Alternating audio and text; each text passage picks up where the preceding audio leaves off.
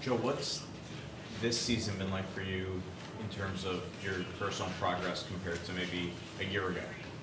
Yeah, I think for me it's just been building confidence, snap in and snap out, and really breaking on the film every practice, every game, seeing what I have to work on. And I think for me, my biggest focus has been working on my footwork, making sure that's sound in everything I do, both pass and run, winning the first, second, and then also just my hands, making sure I'm being as efficient as possible, trusting my punch in the pass game, and getting them where I need to have them in the run game.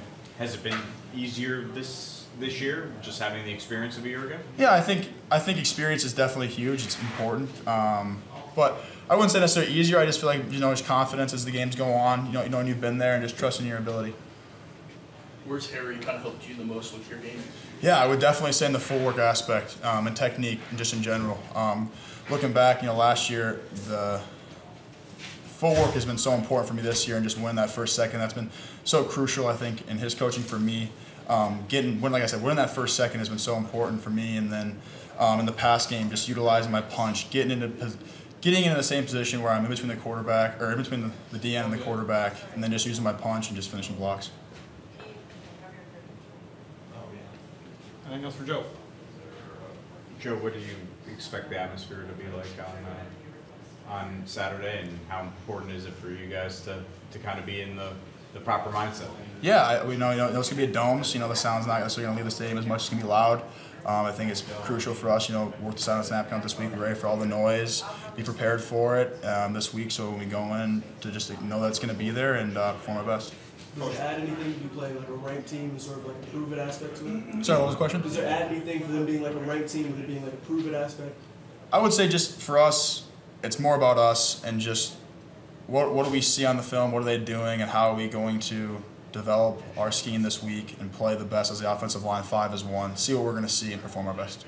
What has been the atmosphere that's been created here to not only make sure that you guys are ready for a noon game, but to play in that type of atmosphere? What's preparation been like? Yeah, for us, like I said, silent snap count's key. It's going to be loud, so communication's going to be tough. We pump in some music just to know that it's going to be loud there. So, communication's going to be tough, so we want to have that here and know that going in. So just being able to know that, you're not necessarily just be able to yell. You have to look at the guy, maybe tap him, so he knows what's going on. As the guys that lead the guy that leads the way for your running backs, did you guys say anything to guys like Audrey Estime when he's had some struggles with holding on to the ball?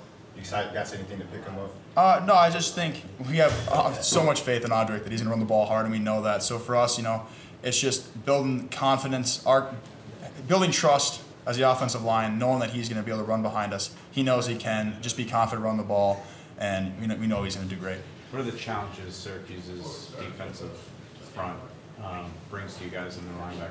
Yeah, the film, they showed a lot of movement, a lot of games and stuff like that. So we just got to make sure we're feet underneath us, we're seeing the alignments and attacking the proper way, not necessarily flying off the ball too much, but making sure our feet are underneath us, switching off the movement and building that wall that we always talk about. Ran the ball really effectively this past week. Does it feel better from an O-line perspective to make a lot of short chipping away runs or break off a big one? I think they're both great. I think the biggest thing for us is just building confidence and being able to run the ball. And for us, it's when a team can't stop the run, it just builds so much confidence in the offensive line. You feel so good about that. So I don't think it's necessarily like a short run or a big run. It's just knowing that when a defense can't stop the run on you, you're building confidence and you're going to go in the right direction. You look at the red zone efficiency that their defense has had. How do you guys plan to, attack that and throw off the efficiency in the red zone as an offensive line? Yeah, as an offensive line, I think the biggest thing for us is just playing 5 as 1, like I said, handling their movements up front in both the pass and the run game. And when we get on guys, just use our strength and try to move guys as best we can. Who's the tougher grader, Coach Easton or your dad? They're both pretty tough, no doubt.